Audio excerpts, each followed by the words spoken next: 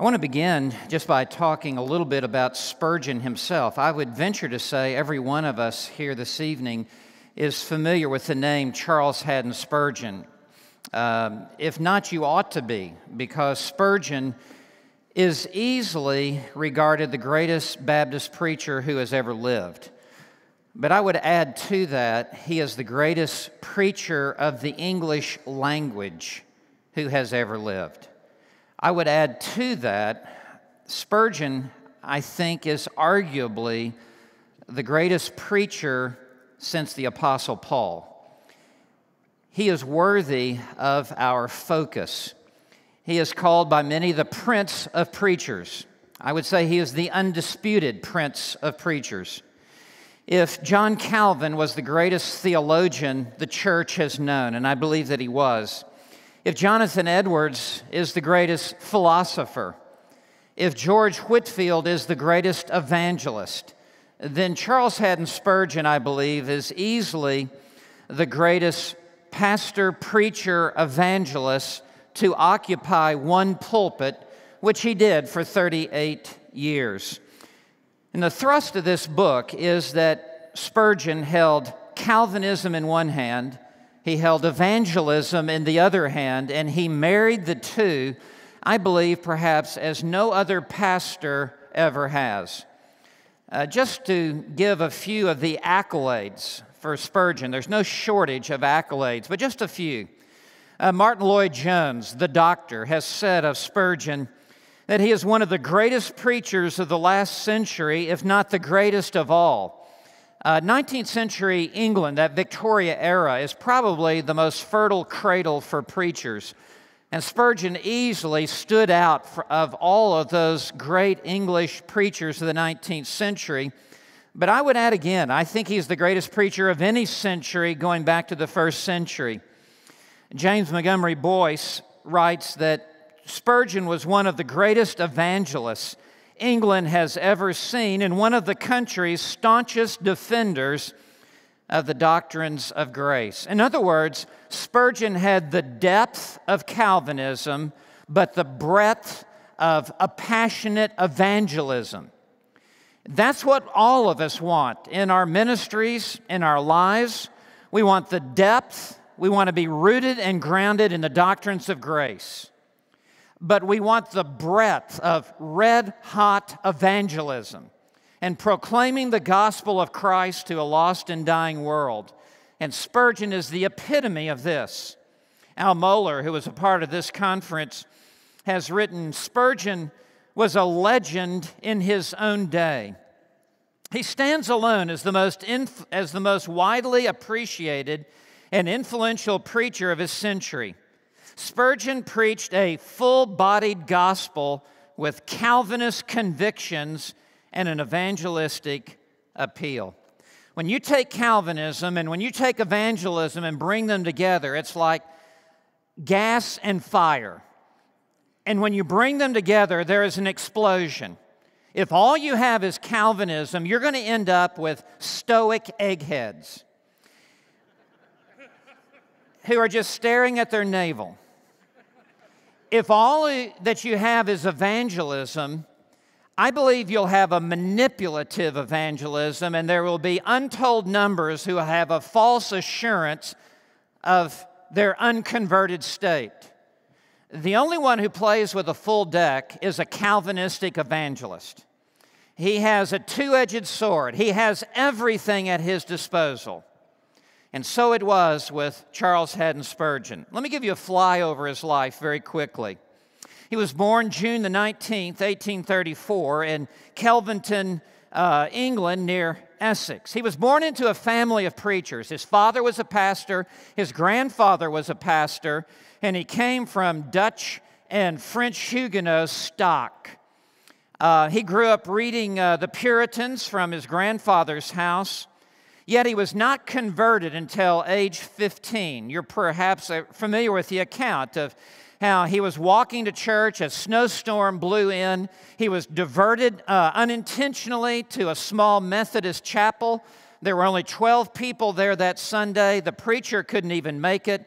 A layman had to stand up, and he took for his text Isaiah 45:22.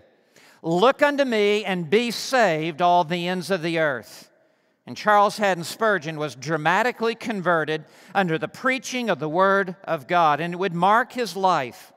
He immediately began to preach. He started preaching at age 16. His gifts were immediately noticed. And at age 17, he began pastoring his first church. The church more than doubled. His reputation began to grow far and wide.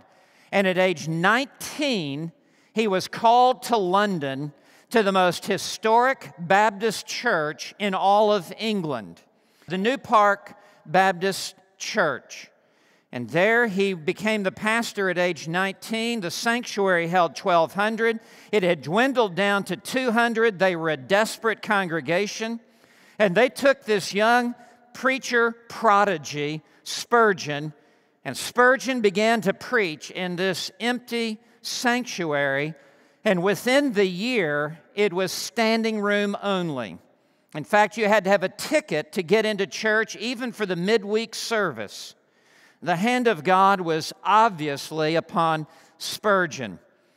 Soon, they had to move the church services into Exeter Hall. And there were it held 5,000. Every Sunday morning, every Sunday evening, at age 20, he was preaching to 5,000 people. And there were traffic jams in front of the Exeter Hall. He was a phenomenon. They had to move into a larger building. And at age 22, they moved into the music hall at Royal Gardens, Surrey, which held 12,000 people. Every service for the next several years were filled. In fact, Spurgeon said, I cannot point to a single seat in the entire building, but that there was someone converted to Christ in each of the seats in that extraordinary facility. The city of London had not experienced anything like this since the days of George Whitefield 100 years earlier. At age 23, he preached to the largest gathering of its day, to over 23,000 people on a day of national prayer and fasting, that while he was but 23 years of age. It became obvious that they needed to build a facility, a permanent facility. And so the Metropolitan Tabernacle was built, and they moved into it when Spurgeon was 26 years old. It held 6,000 people. It was the largest Protestant worship sanctuary in the world. And Charles Haddon Spurgeon preached the gospel there as perhaps few have ever preached the gospel. He began to found ministries. At age 23, for example, he founded the Pastor's College. Having never attended a pastor's college himself, having never attended seminary, but young men began to gather around him, and they were drawn to the fire that was in the pulpit as he was preaching the Word of God. And Spurgeon began training a new generation of men to preach the Word of God. Countless other ministries were established. His sermons were put into what was called the penny pulpit. They were transcribed on the front pew. Type was set, put in front of him on Monday. He would make one edit, and then they were sold on the streets of London for a penny, hence the penny pulpit. They were cabled across the Atlantic to America. The sermons were printed in full in various newspapers here in America. They were spread throughout Europe, throughout Australia, New Zealand. There was one order for $250,000 of just one sermon. One man in Europe ordered 1 million copies of one sermon to be distributed throughout the continent. The world has never seen a preaching phenom quite like Charles Spurgeon. There are 63 volumes of his sermons. I have all of them in my office. And in that, they took simply the 50 best of a particular year. But he preached on Monday and Tuesday and Wednesday and throughout the week, throughout London and throughout England. And this collection of sermons total some 4,000 sermons, and it is the largest such set by any author on any subject, not just Christianity. So he was such a productive man. He died in January 31st, 1892, at age 57. There were 5 funerals. Some 50,000 people viewed the body. The picture above is taking the casket into the cemetery. There were some 12,000 people who just stood in respect at the gate entering into the cemetery. He is the Prince of Preachers. And so I want to ask, what is the inner core of the secret of his great preaching? Time does not permit me to trace this out in every direction. His confidence in the Word of God. He was known for preaching Christ and Christ crucified. He would say a sermon without Christ is like an ocean without water. It's like bread without flour. It's like a well without water. It's like the sky without the sun. He said a sermon without Christ is an awful thing. He preached Christ and Christ alone. And at the heart of his preaching of Christ was his red-hot Calvinism. He was a staunch Calvinist, and the reason is because he was so biblical. He was committed to the authority of the Word of God, and there was no place else for him to go, but that the Scripture clearly taught the doctrines of grace. He said, I believe nothing merely because Calvin taught it, and we would say amen to that. But because I have found his teaching in the Word of God. Spurgeon said, unless you can put finger on chapter and verse, I will not believe it. It mattered not what some reformer taught. All that mattered is what does Matthew, Mark, Luke, and John have to say? What does Jesus, the head of the church, have to say? And it was the reformers, we believe, who excavated the mines of Scripture and brought the gold forth. And Spurgeon stood on the shoulders of these great reformers, but he had struck gold himself in the mountains of Scripture. Spurgeon was rooted and grounded in the Scripture. He says, Calvinism did not spring from Calvin. We believe that it sprang from the great founder of all truth, capital F. Calvin derived it mainly from the writings of Augustine. Augustine obtained his views without a doubt through the Spirit of God from the diligent study of the writings of Paul, and Paul received them of the Holy Ghost from Jesus Christ. And we say amen to this. Spurgeon became the single most popular preacher of Calvinism, I think, in any century. Spurgeon said the old truth that Calvin preached, that Augustine preached, that Paul preached, is the truth that I must preach today, or else be false to my conscience and to my God. I cannot shape the truth. I know of no such thing as paring off the rough edges of a doctrine. John Knox's gospel is my gospel, and that which thundered through Scotland must thunder through England again today. And I would add, it must thunder through Orlando and Atlanta and Kansas City and Los Angeles and New York again, because it is the truth of the Word of God.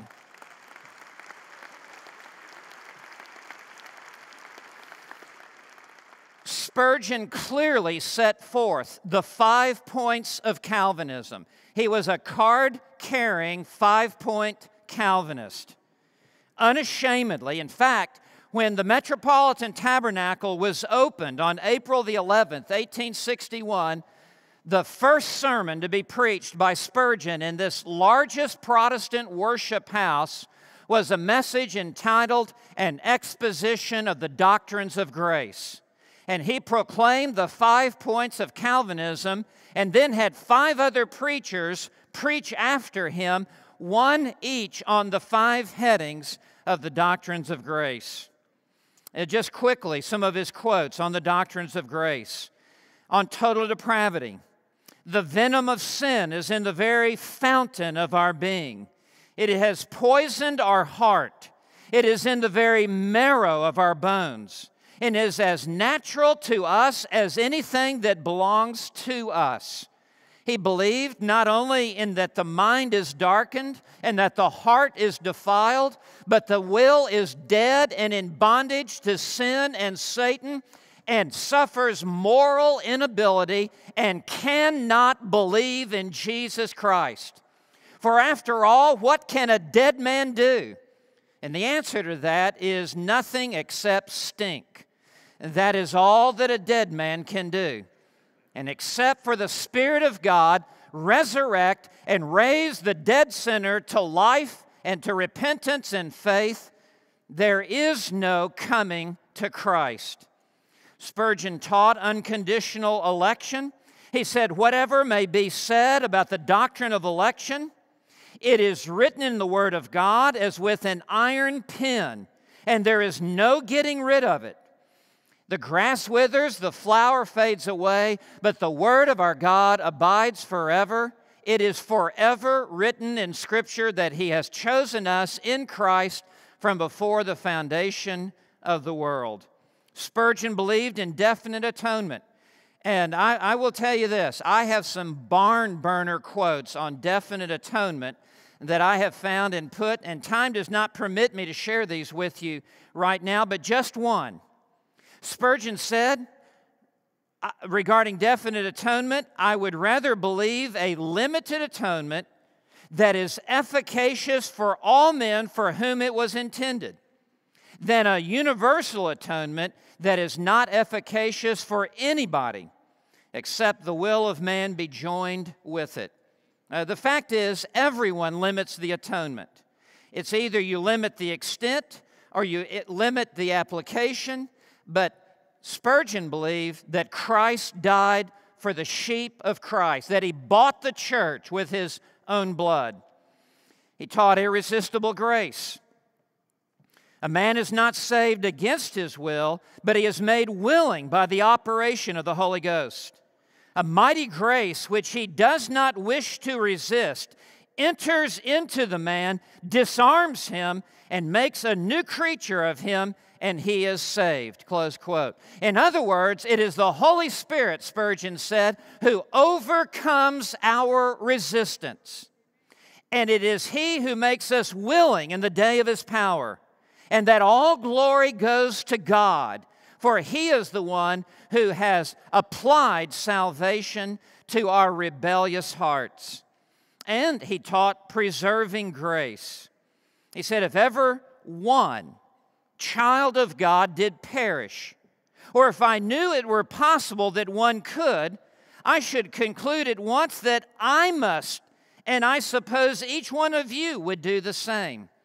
No, he believed that all the sheep which were purchased by Christ and brought to saving faith in Him shall be safely guarded and carried all the way to glory, and not a one of His sheep shall perish. So, Spurgeon was committed to the doctrines of grace. He said concerning the fact that it is necessary to preach these truths. He said, I question whether we have preached the whole counsel of God, unless predestination with all of its solemnity and sureness is continually declared. He affirmed that every preacher must teach these truths. He said, some of you have never preached upon election since you were ordained. These things, you say, are offensive. And so, gentlemen, you would rather offend God than you would offend man? But you reply, these things will not be practical. I do think that the climax of all man's blasphemy is centered upon that utterance. No, these truths are gloriously practical. They are the greatest pride crusher. They are the greatest worship enlarger. They are the greatest fire for evangelism. They launch missions. They bring the fear of God to the hearts of men. They purify the souls of those who are followers of Christ. No, it is these truths that give boldness and confidence to God's people to carry the gospel to the ends of the earth. Spurgeon went on to say, tell me that God put a thing in the Bible that I am not to preach? You are finding fault with my God. But you say it will be dangerous. What? God's truth dangerous? I should not like to stand in your shoes when you have to face your Maker on the day of judgment after such an utterance of that. And I'll tell you this, Spurgeon went on to say it is nothing but popery. It is popery that says that the truth must be withheld from the common man, that only the Pope and only the cardinals and only the laity can understand the Bible, but that the people are just too ignorant and too stupid and too pedestrian in life to understand the truth. The Roman Catholic Church has held back the truth for centuries from their people, and Spurgeon applies this to the doctrines of grace, and he says, to withhold these glorious truths is nothing more than to fashion your ministry after Rome. Spurgeon went on to say, God gave me this great book to preach from, and if He has put anything in it you think is not fit, go and complain to Him. In other words, it's not my message, it's God's message. And we are to declare it from the housetops. Let me tell you, Spurgeon said, the reason why many of our churches are declining is just because this doctrine has not been preached. He went on to say, I am often charged with preaching doctrines that may do a great deal of hurt. I have my witnesses here present to prove that the things which I have preached have done a great deal of hurt. But they have not done hurt to morality or to God's church. The hurt has been to Satan. It has crushed the kingdom of darkness. The sovereignty of God is a treasure that God's people cling to. He said these are the old truths of Scripture, and we must come back to these old paths. Spurgeon said, it is no new novelty then that I am preaching, no new doctrine. I love to proclaim these strong old doctrines. They are called by nickname Calvinism, but which are surely and verily the revealed truth of God as it is in Christ Jesus. By this truth I make my pilgrimage into the past, and as I go, I see church father after church father, confessor after confessor, martyr after martyr, standing up to shake hands with me. Close quote. It is a long line of godly men down through the centuries who have blown this trumpet in Zion and who have declared these truths from the housetops. So he held Calvinism in one hand. He held evangelism in the other hand. And Spurgeon said, I've had only one model in the ministry, and it is not John Calvin. It is George Whitefield. The great evangelist George Whitefield is my model in all things, he said. Spurgeon said, other men seem to be only half alive, but Whitefield was all life, fire, wind, force. My own model, if I may have such a thing, and due subordination to my Lord, is George Whitefield. With unequaled footsteps must I follow his glorious track. And by the way, it was Martin Lloyd-Jones who said of Whitefield, other men merely existed, Whitefield lived. Robert Murray McCheyne said, oh, for 1 week of Whitefield's life. Spurgeon said, that is my model, that he is my mentor in the ministry. So, Spurgeon was committed to preaching the gospel, pleading, urging, exhorting, begging sinners to come to the cross and to believe upon the Lord Jesus Christ. He extended the free offer of the gospel constantly and continually and pleaded with lost sinners to come this very moment to faith in the Lord Jesus Christ. He was once asked, how do you reconcile divine sovereignty and human responsibility? And Spurgeon replied, I never have to reconcile friends. Divine sovereignty and human responsibility have never had a falling out with each other. I do not need to reconcile what God has joined together. Where these two truths meet, I do not know, nor do I want to know. They do not puzzle me, since I have given up my mind to believing them both. And listen, that's exactly the way it is with us in the doctrine of the Trinity. Is God one or is He three? The answer is yes. Is Jesus Christ fully God or is He fully man? The answer is yes. Who wrote Romans? Did God write? Is that God's book or did Paul write it? The answer is yes. We can go through every major doctrine in the Bible, and there is tension.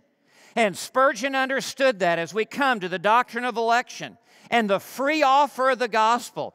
Which is it? The answer is yes. We embrace it all as believers in the full counsel of God. Now, I want to set before you two sermons very quickly. I just want you to see how Spurgeon laid this out. One is a sermon I read 35 years ago. I'll never forget reading this sermon on John 6, verse 37.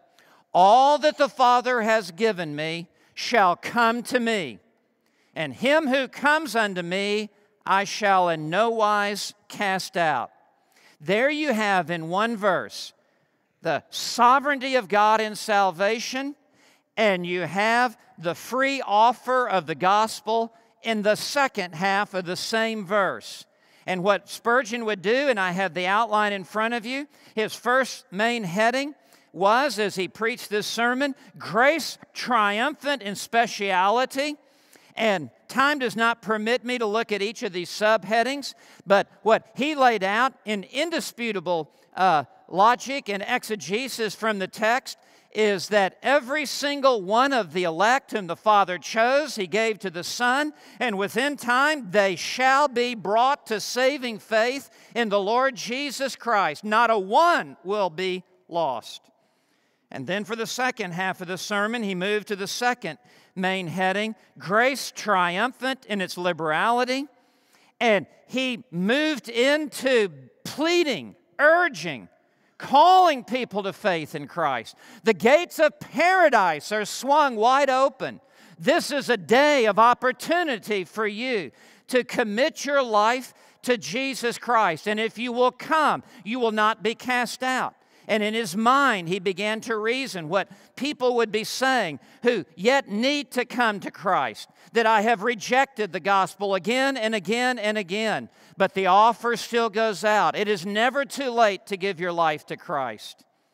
This sermon I would just urge you to read on your own, but it is a glorious example of his evangelistic fire. I'll give you one other. I don't have time to comment on it, and I don't have a slide for it, but a sermon that he preached compelled them to come in. From Luke 14 and verse 23, how God's servants are to go out into the highways and into the byways, and whoever they find, we must compel them to come in. And Spurgeon moves through every angle on what it means to compel an unbeliever to come to faith in Jesus Christ. Everything from bold proclamations to open invitations to tender appeals, sound reasonings, compelling persuasions, authoritative commands, as well as severe warnings if you do not come to faith this very day in the Lord Jesus Christ. I want to conclude with this other sermon. I'll never forget reading this sermon some 30 years ago. The title of the sermon is simply Now. It's from 2 Corinthians 6, verse 2. Behold, now is the accepted time. Behold, today is the day of salvation. And Spurgeon models for us the urgency with which we must preach the gospel. The sense of immediacy. And my fear is that many who are Calvinists have actually in practice become hyper-Calvinists, where there is no pleading for lost sinners to come to Christ this very moment. In doctrine, they may not be hyper-Calvinists, but in practice, they are. Listen to Spurgeon in this sermon now, as he is preaching The most of men procrastinate. It is not that they resolve to be damned, but they resolve to be saved tomorrow. It is not that they reject Christ forever, but that they reject Christ today. And truly, they might as well reject Him forever as continue perpetually to reject Him today. Spurgeon would go on to say, tomorrow is the devil's day. Today is God's day. There are souls who have procrastinated towards Christ, and they have procrastinated their very souls into hell. If you are to be saved, you must believe in Christ now, today, while the offer is being presented. Spurgeon said, now is the day of salvation. You need it now. God is angry with you now. You are condemned already. Now without God, now without hope, now an alien from the commonwealth of Israel, now dead in trespasses and sins, now in danger of the wrath to come. Now, therefore, you need to be saved. He goes on to say, but sir, I do not think such a thing should be done in a hurry. A hurry? What does David say? I made haste and delayed not to keep thy commandments. A hurry? When a man is on the edge of damnation and on the borders of the grave? Do not talk of hurry, sir, when it is a case of life and death. Let us fly as swift as a flash of lightning. Spurgeon said, if the gospel command were think and be saved, I would cheerfully allow you a month's thinking.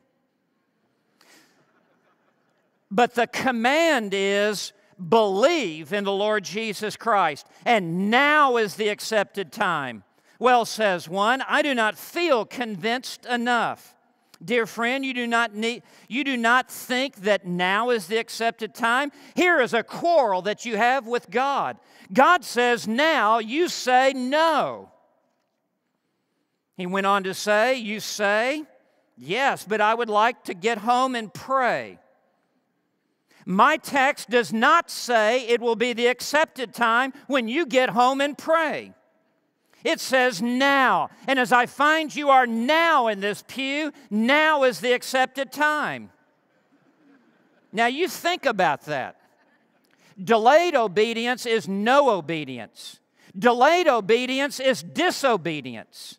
We have become way too passive in our preaching of the gospel, way too passive in our witnessing and sharing the gospel with others. Tomorrow is the devil's day. Today is God's day. Spurgeon went on to say,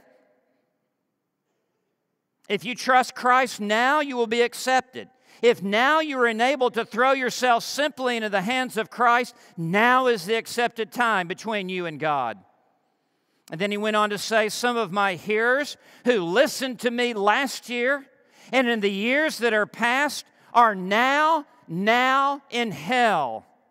Now where no hope can come. Now where no gospel shall be preached. Now where they bitterly reject their wasted Sabbaths. Now where memory holds a dreadful reign. Now where their worm dies not and the fire is quenched not. There are souls in hell now because they procrastinated yesterday, is what Spurgeon said. Ian Murray, in his book, Forgotten Spurgeon, said he puts the sinner in the vice grip. On one side, he tightens divine sovereignty and says, you cannot believe. With the other vice grip, he tightens it and says, you must believe. And tightens it until there is such deep consternation and deep upheaval within the soul that they throw themselves upon God's mercy, and the sinner is begging God to save them. Spurgeon said, I always feel that I have not done my duty as a preacher of the gospel if I go out of this pulpit without having clearly set before sinners the way of salvation. I mean, after all, we are ministers of the new covenant, are we not? After all, we are commissioned by the head of the church to preach the gospel to every living creature. Spurgeon said, "Preach the gospel, the gates of hell shake. Preach the gospel, prodigals return. Preach the gospel to every creature. It is the Master's mandate." In other words, this is non-negotiable. You may be a barber, but if you don't cut hair, you're not a barber. You may call yourself a bus driver, but if you don't drive a bus, you're not a bus driver. You may call yourself a preacher, but if you don't preach the gospel and urge people to come to faith in Christ, you're not a preacher. My last slide. May God put this into our hearts and souls. May I be like this. May you be like this. This is what true Calvinism communicates. If sinners will be damned, at least let them leap to hell over our bodies. And if they will perish, let them perish with our arms around their knees, imploring them to stay. If hell must be filled, at least let it be filled in the teeth of our exertions, and let no one go there unwarned and unprayed for. It is hyper-Calvinism, that dreaded death stench that does not plead with lost sinners to come to Christ. It is that death stench upon a church that does not pray for the lost to come to faith in Christ. God deliver us from the abominable disease of hyper-Calvinism. God give us true Calvinism. Give us biblical Calvinism. Give us gospel-preaching Calvinism. Give us cross-centered, Christ-exalting Calvinism that offers the gospel and pleads with lost sinners to come this very moment to faith in Jesus Christ, and then to leave the results with a sovereign God in heaven who will save His own people from their sins. In this book, The Gospel Focus of Charles Spurgeon, I have tried to show his commitment to the doctrines of grace, but also his fierce commitment to be a soul winner and to be an evangelist with the gospel. Spurgeon said, "I would rather lead one soul to Christ than to unpick all the mysteries of the Bible." May God use us to lead souls to Christ. And those of us who stand in pulpits, let us preach as though souls are truly perishing, and that there is but one Savior, who is Jesus Christ, our Lord. God bless you.